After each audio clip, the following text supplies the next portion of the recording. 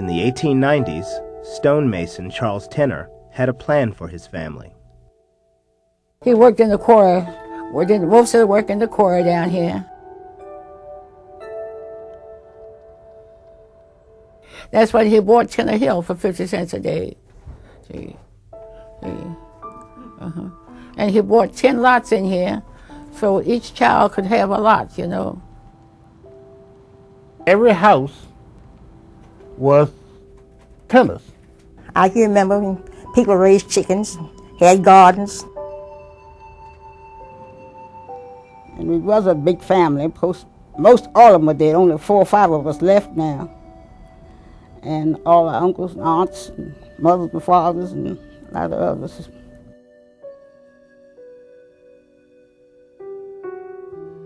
But there were other names too, like Bryce, Bird, Honesty, Lee.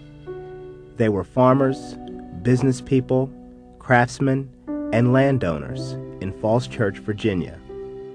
They wanted to be a part of America, and coming from nothing, working hard, and attaining a piece of land to call their own was very important to them. Frederick Forrest Foote Jr. was a merchant. He was elected to the town council in 1880. Harriet Bryce, a former slave, was a major property owner. She and her husband George donated land for the building of Galloway Church. George Thomas had a shoe shop at South Washington and Broad Street for 57 years. In 1913, 2 young school teachers, E.B. Henderson and his wife, Mary Ellen Merriweather Henderson, built their own home. Their neighbor, Joseph Tinner, continued in the family trade of stone masonry. My Uncle Joe, well, he was a self-taught man. He had his own books. He taught himself. He would, he would make speeches anywhere, you know. He could go in Washington and argue with any of them senators in there.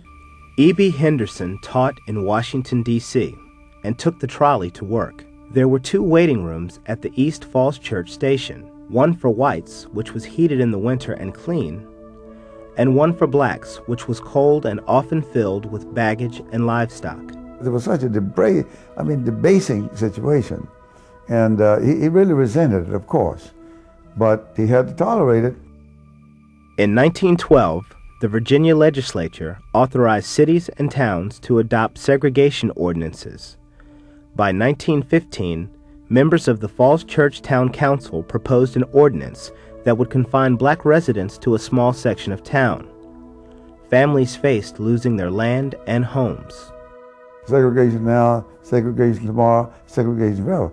This was segregation, and whites wanted it their way. I know my grandfather had just built this house in 1913. So he would have had to give up this house. He would have had to sell it or otherwise get rid of it and move someplace else. I think that would have happened to the same thing would have happened to the Tinners. And I think rather than take it, they decided to fight. And he met with the Tinners and others and decided that something should be done about this. Something was done. The Colored Citizens Protective League was formed.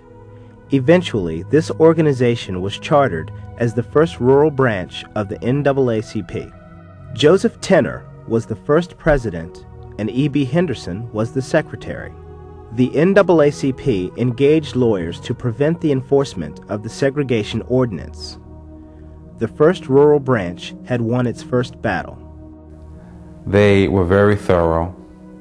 They were very respectful in their cause, but they were very serious in their commitment to standing up to what was about to be imposed on them. I'm sure that this example is the kind of example that would lend not only historical but eminence to groups doing this, not just here in Virginia and the United States, but wherever there are groups that are being so debased as blacks were in those days. E.B. and Mary Ellen Henderson spent the rest of their lives as educators. Mrs. Henderson was the principal of James Lee Elementary School and was active in membership recruitment for the NAACP.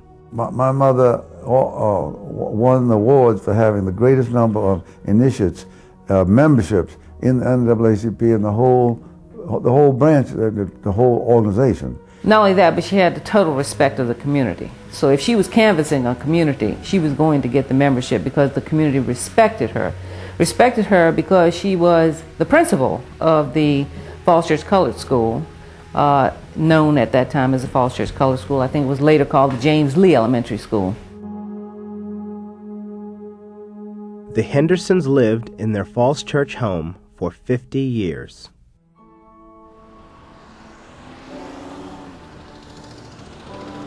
Today, Tinner Hill is no longer a quiet rural neighborhood. The Henderson home still stands. Joseph Tinner's home is gone. At the foot of the hill is a new home, the home of George Tinner Jr. and his wife Velma. We're just proud to be able to move back onto Tinner Hill and to build a house in the same location that George actually grew up in.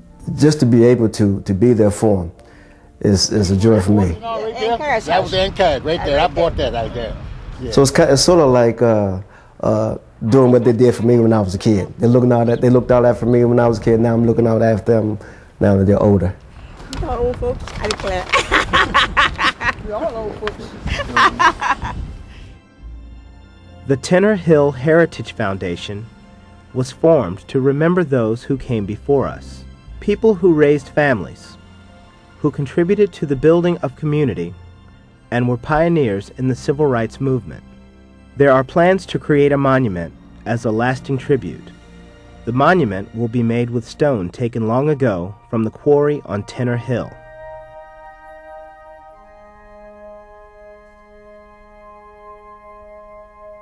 When I hear his name, Joseph Tinner, and I hear Ed Henderson, I think, man, these guys are warriors. You know, back there they faced all of the hate and a lot of adversity that they had to go through. If they hadn't have stood up, where would we be now? What would have happened down the road if someone hadn't said, no, not this time? You don't want to forget. I think it's wonderful that you could remember. The building that monument here, it should remind them of the struggle that people did to make it so they can live better today than they did when I come along. I think it is important that that history exists. I think and the monument helps as a visual reminder that something significant happened here. And it is something that should not be forgotten. It means everything to me. Everything to me. Yeah. Yeah. Or to have somebody to come along and say, we did this and we did that, and you used to couldn't do this and do that here. And it shows that the things that, to me, that the people have done before my time, that will be recognized by by my children and the children after them. It means that I can sit down and enjoy some of the stories and feel sad and feel happy when I hear those stories. And when my kids get older, I can pass those stories on to them.